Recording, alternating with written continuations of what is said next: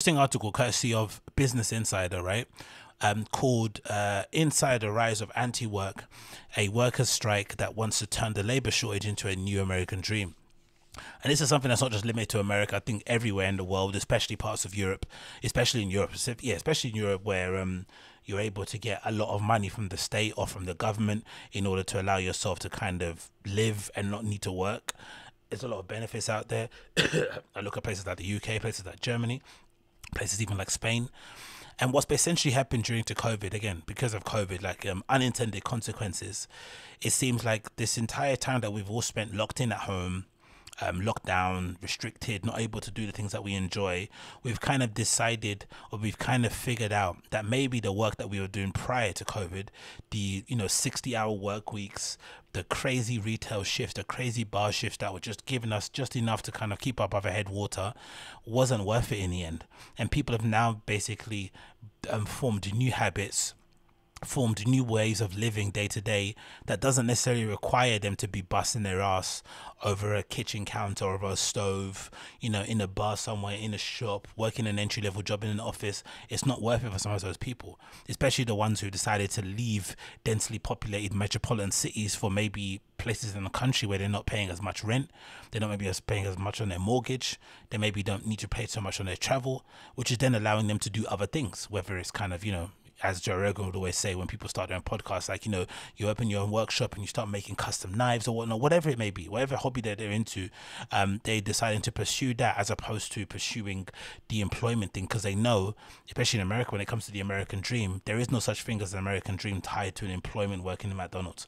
It just doesn't work. If anything, it's just one way. McDonald's are exploiting you for your labor, and even though nowadays I think McDonald's are putting up loads of bits of advertising where they're basically saying that they're willing to pay people that want to work there up to $20 an hour, but for some people that just isn't enough.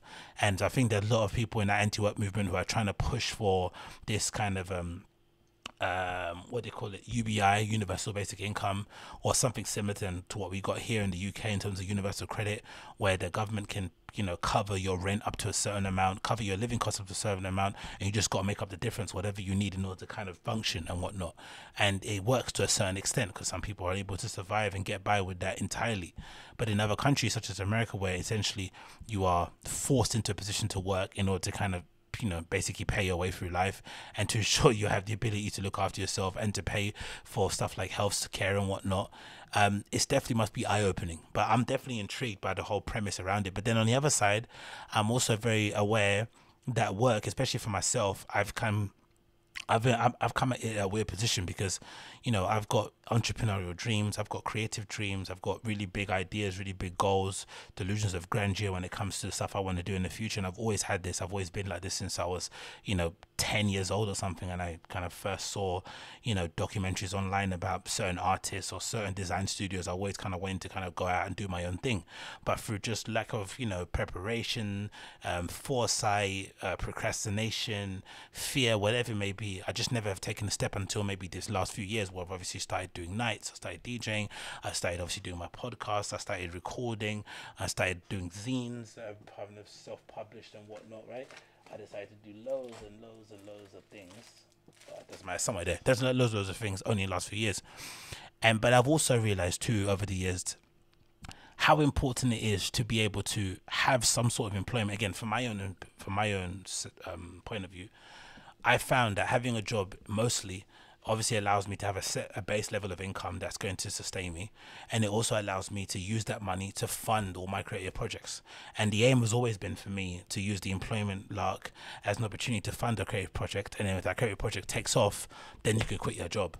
But this idea of just kind of not working completely and only focusing on a creative, I felt like put too much strain, put too much pressure, and also wasn't realistic to what actually is required for you to kind of pop, because no one knows when you pop, no one knows when you're going to make it, no one knows when that next stage is, but you just need to be ready for it. So the best way to be ready for it would be to have some sort of job that gives you some level of a base, and then just supplement it with other things until you kind of get to where you want to get to. I know that opinion is kind of different to some people, because I've got friends who are a little bit they're not on that vibe at all. They'd much rather work for 6 months, save that money, and then use that money to live for another year or 8 months and try and make their dreams happen that way, and then rinse and repeat. But I just don't think that it's a viable way. And I think, again, I get a lot of satisfaction as well from having that structure, having that, need to be, even if I'm working from home now, I need to still be on my laptop at a certain time. I leave at a certain time.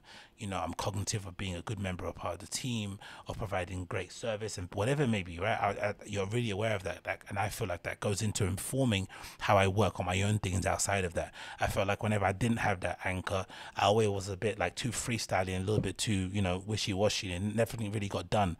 But I've always found that if I'm working, especially at the time when I was DJing, from Thursdays to Sundays most weeks before the pandemic, I found that working from 9 to 6 really gave me a superpower in terms of getting through music, preparing playlists, putting stuff on USBs, whatever, thinking of an outfit, whatever, it didn't matter. But because I had such little time, if I finish at 6, by the time I get home it's 7 p.m.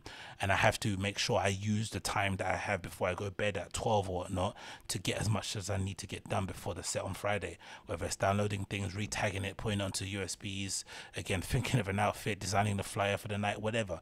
I had to do it all in those times, and I think with that time restriction of having a job, that's why I did it. I think if I was just able to kind of wake up when I wanted to wake up, I probably wouldn't get around to doing it, and I'll be just like one of these other lazy bums or lazy, creative types that just kind of talk a big game. And again, at my level, you need to have that little bit of a work ethic in that regard. But anyway, that aside, the anti-work movement is here. People's eyes have opened. Again, unintended consequences of COVID. Let's go through the article. It says the following. Larry had a vision after graduating college. He and his then wife were going to be a power couple. They were going to actualize their American dream. They'd buy in a house in the suburbs and go on vacation every 2 years. That vision of a perfect life eventually shattered. His then wife saw through the illusion of work, he said, and quit to take care of their children and her elderly father. It took him a little longer to get there. His quote, "It's something that someone else planted in our minds," Larry, whose last name is known to the insider. Now Larry, 52, doesn't work. By the time the pandemic hit, he was ready for a change. He left his job as a maintenance technician in South Carolina to be with his ex-wife and children in Colorado. He then got laid off from his seasonal job there. He moved back to South Carolina to be with his mother. He now lives simply in a 20-foot trailer in their backyard. Okay, they're not selling it this too much, in it, right? This guy lives in a trailer in his mum's garden at 52 years old. I'm not too sure if this is a good advertisement for the anti-work, but let's continue. It says here, "I really don't have any expenses. I don't need any money. I can survive without money," he says. Okay, interesting. Larry's part of something that's growing. People who are opting out of working. Some of them call it anti-work. It's a trend bolstered by young workers as Gen Zs make their mark on labor market. In America, it looks similar to youth-led movements against the work. In other countries, especially China, where young people are laying flat by decentering a drive to constantly be productive and competitive at work and instead find happiness in their own lives and relaxation. You know what's funny about this anti-work monarchy? It reminds me a lot of 4-Hour Workweek by Tim Ferriss, which I still think gets a hard and bad rep. That 4-Hour Workweek by Tim Ferriss opened my eyes to the idea of living a location independent lifestyle, of having a muse, a business that basically generated you passive income, as people will say on these fucking self-help videos you see everywhere. But that was a game changer back then, right? The ability to have a little marketing business where you basically outsourced all the customer support bits to places like the Philippines or India, and it basically allowed you the ability to travel in parts of the world and kind of hot desk around in places. I remember when I went to Nicaragua to travel that time, bumping into a guy in a hostel, big up Bruno, he knows who he is, who was very coy and very kind of secretive about what he was doing, but essentially that's what he was doing at the time. He had a muse, he had a little small business that was generating him passive income. He was able to do his work remotely too, freelancing, whether it was translating, whatever he was doing, and it allowed him the ability to kind of rent a beach hut on the beaches of Nicaragua, just chilling, eating, drinking, flipping coconut juice and chilling out and smashing tourists and stuff. Do you know what I mean? He lived a fucking bad life, and I really wanted it. At that time, people were being secretive. I didn't want to tell you what it was about, but essentially it's the same thing. And people gave, the 4-hour work week a lot of stick because it was a 4-hour work week. You can't get anything done in 4 hours. But the whole idea, the premise about it was effectively not to only work 4 hours, but it was to decrease the amount of times you're working so that you can actually do the things that you enjoy to do. But I think in this modern age, or back then especially, what you realize was that people don't really have hobbies. They don't really have things to do. which is why they love work so much. And I've been in companies like that where people in the company legitimately are good friends. They invite each other to weddings and shit. They go on holiday together. They are the godparents of their flipping kids. You know what I mean? They legitimately have a connection that's deep because you spend 6, 7, 8, 9, 10 hours with these people every single day, 5 days per week, sometimes more. You probably see them more than your actual family members. So it's no surprise you have a real close connection. But that's what people basically live for day to day. They complain about it, but they live for it. So when someone tells you, hey, here's a 4-hour work week, it's going to allow you to have more time to do the things that you actually enjoy doing and not be at work all the time, they're going to be like, I don't know what else I have to do though, because everything I do is in part with work, whether it's going to drink, it's going for dinner, going on holidays, going to the theater. It's all tied with work because the ideas come from work. So that's basically what you basically end up seeing. It was more so people's insecurities, and I think yeah, the pushback on 4-hour work week had more to do with people's insecurities about not having hobbies to do in their adult age, as opposed to the premise of the book being bad or being ill-advised or being not productive or anything. I don't think that's the case. Anyway, continue. Quote, I don't really want to work anymore, Larry said.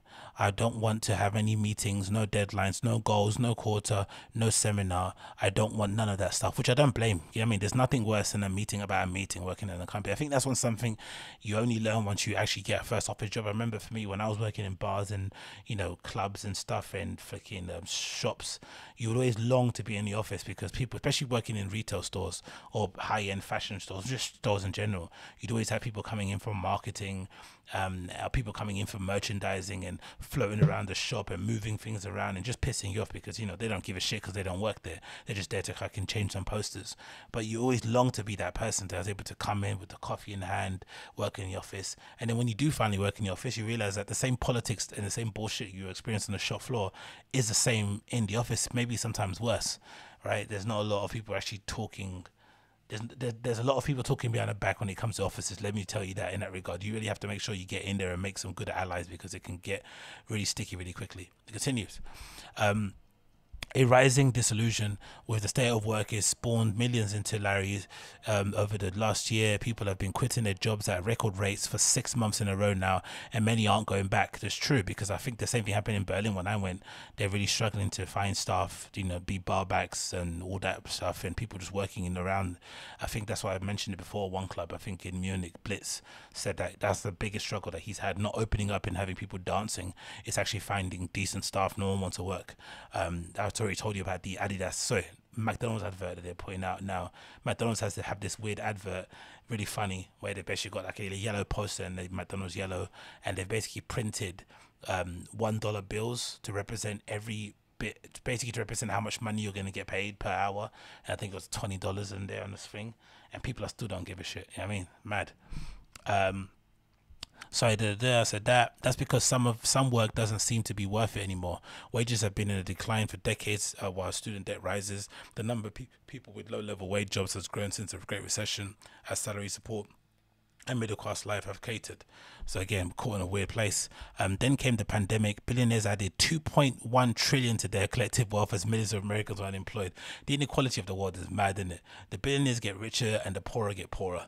The stories of those in the anti-work movement provide some answers as to why there's an ongoing labor shortage. It says the following: 1 million strong and growing. The Reddit group r/anti-work has garnered 1 million followers. It first began in 2013. Okay, half of those joined just into October 2021, and it means that tens of thousands of people, if not more, visit the group daily. As expressed on subreddit, anti-work is about embracing a work-free lifestyle and finding community and pushing back against exploitative working conditions. We can get behind that. Again, you see the graph of subscribers. A quote here says, a lot of people mistake anti-work for being lazy and like nothing has ever got done. One moderator on subreddit who goes by whatever he says there. But the truth of the matter about anti-work and everything surrounding it is that obviously things have to get done. But the structure in which things get done and the way the capital flows as they get done is unfair and should be non-existent, which I definitely agree. But someone has to work still. That's the problem.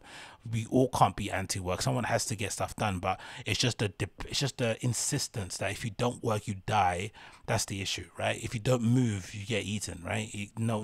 That can't be how it goes.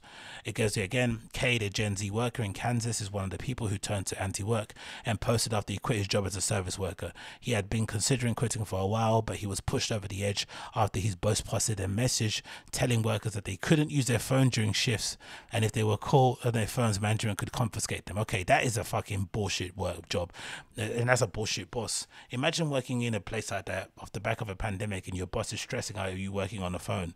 Bro, you're lucky we're even in here. Do you know what I mean? Relax. He continues. He says, I never really see anybody not doing work on their phone, Cade said.